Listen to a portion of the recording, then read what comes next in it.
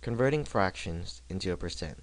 To do this, we simply take the numerator and divide it by the denominator. This means 4 divides into 3. Now 4 cannot go into 3, so we must add a decimal and a 0. Bring up the decimal. 4 goes into 30 7 times. 7 times 4 is 28. Subtract, we get 2. Now we must add another 0 and bring that down. 4 goes into 20 5 times.